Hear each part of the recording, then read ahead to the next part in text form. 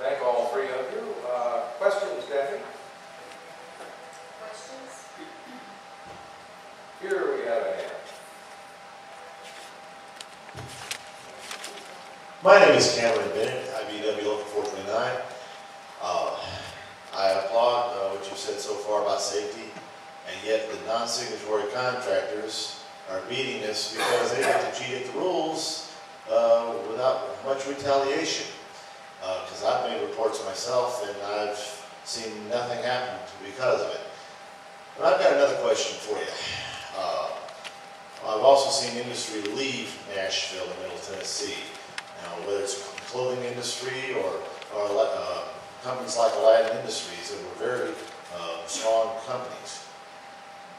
What is this, as governor, what do you plan on doing to restrict imports into our state? Because one thing in particular, my kids who go to Nashville Public School must wear a shirt with a collar and slacks. And I cannot find them in child sizes made in USA, so they're forced to wear imports to go to school.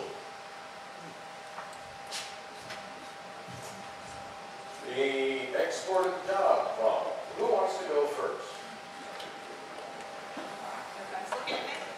Ladies first, right? You know, that is definitely a problem, and I'm somebody who believes in Buy American, and I believe that that's how we need to support our workers here, not just in this state, but in this country. So what do we do about the imported problem? It is a problem. And I'll tell you, we tried to pass a resolution one time in the legislature, you probably remember that, that tried to say, Buy American first. We really wanted to try to send a message. We couldn't pass a law that did that because the lawyers at the legislature told us that that wouldn't pass muster. But then we wanted to pass a resolution to say, well, if we can't pass a law, we at least want to encourage people in Tennessee to do what they can to buy American products, buy American-made goods. We were able to pass a resolution. Unfortunately, resolutions don't hold much water. You know, it's just on a piece of paper. But hopefully it sends that message. So what I would say that as governor, I think it's important that as governor, as the Tennessee General Assembly, as the governing bodies in Tennessee, that you send a message that you believe in American products. You believe in homegrown products. You know, we have certain resolutions and other things that say even Tennessee first. Look first towards making sure that products have things and products that are made from things grown right here in Tennessee. So we want to try to do that to support not just American workers, but our Tennessee workers. And so I think you've got to use the bully pulpit to send that message that you believe in that. You know, it's kind of hard in some points to say, you know, we're just going to ban everything else. Obviously, if your children couldn't wear the clothes that they were able to buy that weren't made in the USA, that I don't know what they wear to school since they had to wear uniforms. T-shirts and blue jeans was legal before my child started kindergarten a few years ago. All right. Now they're illegal in Metro Public Schools. And that's something that obviously, I mean, I'm not sure that Metro was trying to discriminate. They were probably just trying to say we want something other than blue jeans to be worn. But I think you've got to send that message that it's important to focus on those products that are made here in Tennessee, that are made in the United States.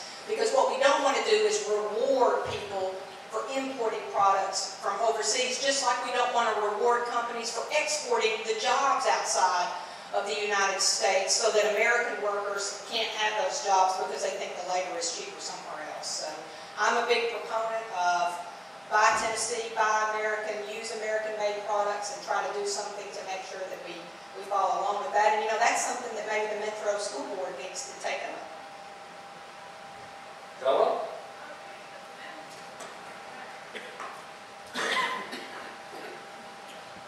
It's a murky area. You know, there are businesses where the components change and you can't stay in business and keep doing the same thing. And the clothing industry is one of those. Now, there might be a proposition. There might be a proposition for a smaller business. This might be a business idea for somebody to come in and create a business that's making clothes to sell to the school system. But we're going to lose jobs. That's always going to happen. And my point is that we always have to be training people for the new jobs. Because sometimes these do go away. We can't expect for our goods to be sold overseas and not buy somebody else's goods. And we can't expect to have somebody to move their business to Tennessee or to open jobs here if they can't, again, move. But we have to give them the best proposition to come to this state in the first place. And there's only one way to do that. You can't have it both ways. It just happens. It's just a fact. It's the nature of jobs, business, and economies, especially in our modern era, where we have what we want in this state is to have an open architecture system so that people can move their business here, feel safe about their employees coming here, and believe that they can have a place where their employees can make a home. But if we want to have that, there's a certain downside that's associated with it also. If we put on restrictions so that people cannot move their businesses or move jobs, we don't get those jobs. Right?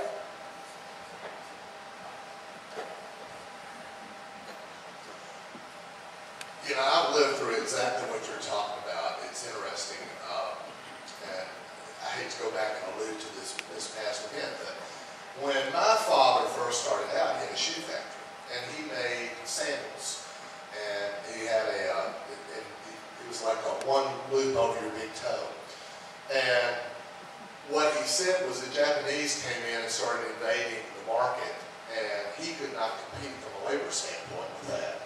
And so he struck upon the idea that he would go down and try to sell his sandals to the parochial schools who use uniforms down in the Caribbean.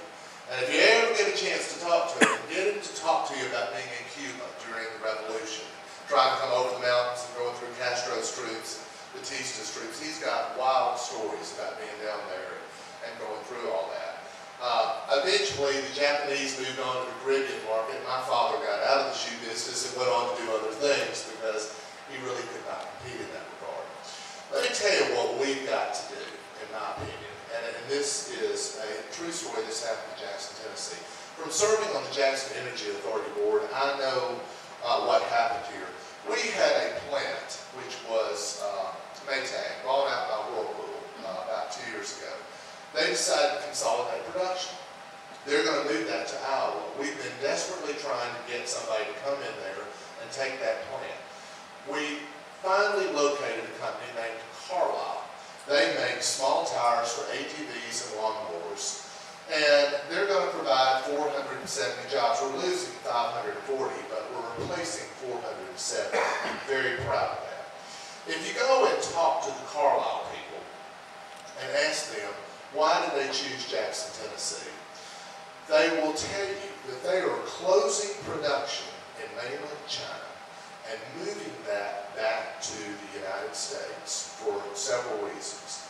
One, they expect gasoline costs are going to continue to escalate in the future, so transportation is going to be a factor for them. Two, just-in-time delivery. They knew that if they had production going on in China, they were going to have a huge distribution point over here because you couldn't just ship it from China and expect it to go to your customers right away. So they were going to have to carry a lot of inventory and have a big distribution center. And this would avoid it. And three was the fact that Jackson, Tennessee had this broadband network program. And in mainland China, they did not have that kind of infrastructure. They felt like they were in a third world country over there. Yes, they had cell phones, but China is decades still behind us in being able to compete in that area.